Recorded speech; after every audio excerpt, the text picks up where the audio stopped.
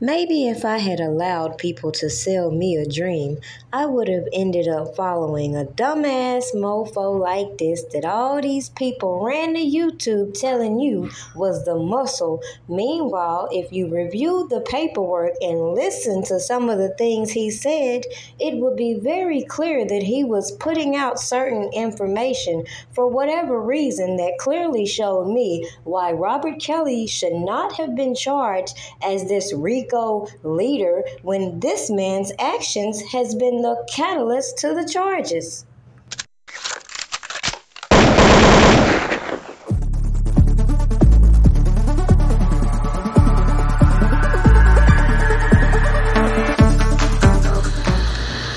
Can I with you? What? ACP, did you see this? Look, if it ain't official Dana J, Levi for Kelly, Primadonnanews, I don't even want to see it. Just take the phone. Look. You got some weed? Dang. Gotta get some. Alright, hurry up. Diesel and them here, everybody here, we waiting on you. Yours manager? Did this nigga just laugh? He like, hell no, bitch, don't get me involved in that shit. I'm some other shit. No one's heard his side. What's he say? Well, he picked the wrong nigga to tell it. After this interview, RKelly, your spokesman gonna need a spokesman. That's not bad choices. I mean, he's a survivor. Well, now that nigga's the perpetrator. This is a young guy, this is a guy, an older man who was, at the age of 8, molested by his sister for 8 years. And who told him she would kill him if he told his mother. What the fuck do that got to do with him marrying Aaliyah and having sex with little underage girls?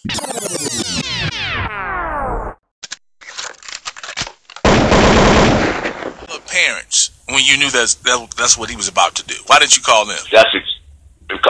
All right. This is where. All right, let me tell you. I didn't call the parents. I worked for Robert. I worked for Robert Kelly. Listen to me. I worked for Robert Kelly.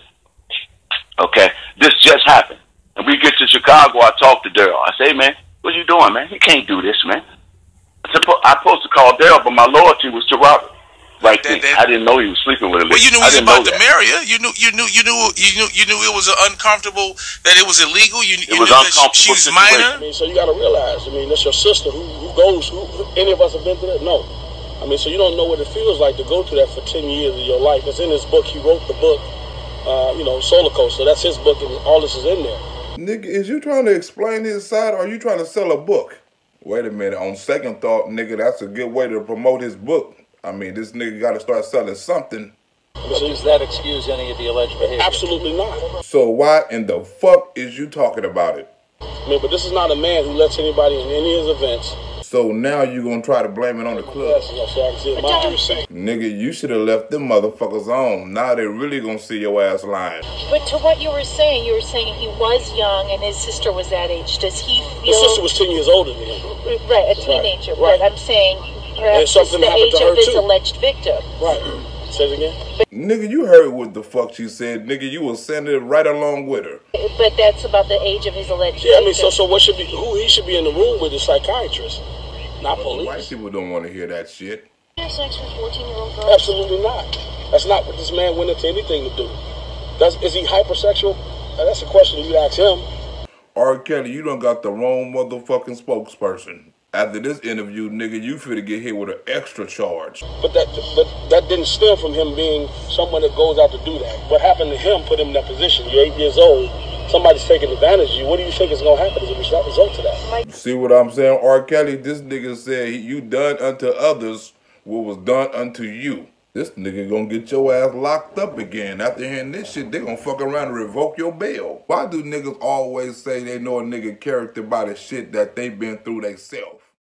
Now, it should be very clear why I decided to do my own backgrounds and my own research when I began to read this paperwork against Robert Kelly, and I see more actions carried out by other individuals being put on him and them coming with this RICO indictment. However, he's the only individual included, as they mention managers, assistants, bus drivers, and the works. However, they weren't trying to prosecute these individuals.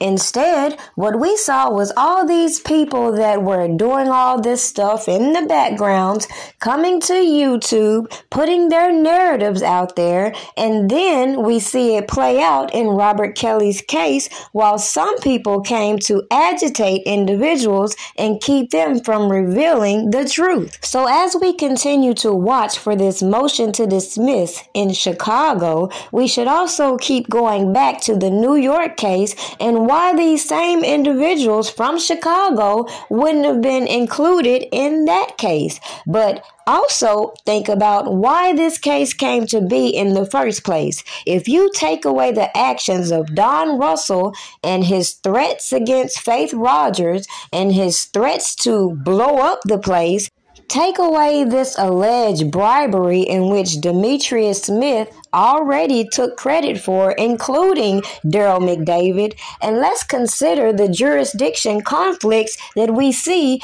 as Ann Donnelly sat by and let all these witnesses perjure themselves. Let all these janky-ass informants come on these platforms as we know they're watching play out through it being mentioned in these motions.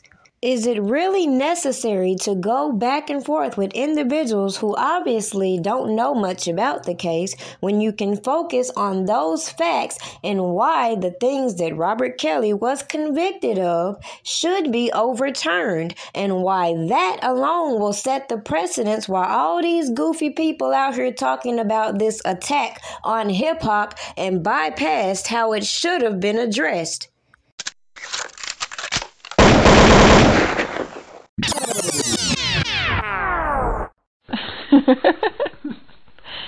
Congratulations. You just got him a wife for life.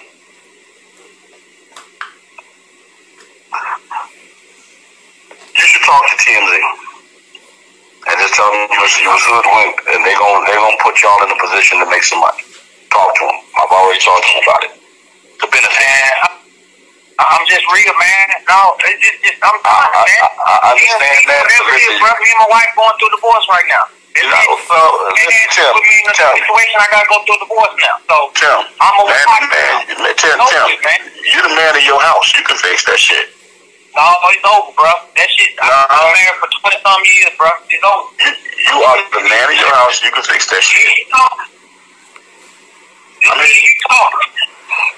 I already called some folks, my brothers, all them, man. This shit, once I do that, bro, marriages don't get fixed out there. You should know this. You're a savage, and once you call brothers and tell them what the fuck going on, it's over, man.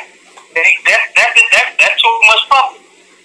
My brothers know what's going on, what happened, what all this shit, bro. I'm done. I mean, tell Rob he can do what he gonna do.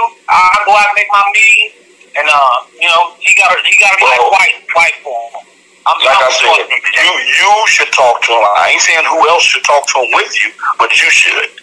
Go and talk to that man. I'm going to send you the number, call him, and tell him, listen, man, listen, they wait, whatever. You rehearsed you in the shit, they twist the shit, whatever you got to tell them, because at the end of the day, that's still your daughter. When all of this shit, the dust settles, you're going to want a relationship with her, and what you're going to want to be out there is that, listen, man, I screwed up, but, or maybe, I don't know if you feel that way, if you feel like you made a mistake, but whatever happened, I just wanted to, get back close to you. This is coming from a man who lost a child. I mean, so if I had it in me right now to go back in time and say 2 words to my baby girl, I would do it. I don't. So say something positive so you can have that at least out there. So when she sees it, it's public. Listen, baby, I'm sorry. I did try to make it. I'm talking about when you laying up there and she's standing over you at the end of your days, you want her to know that, goddamn it, I made a mistake, I'm sorry, and I wanted to fix this. Talk to God about the best way to get that out.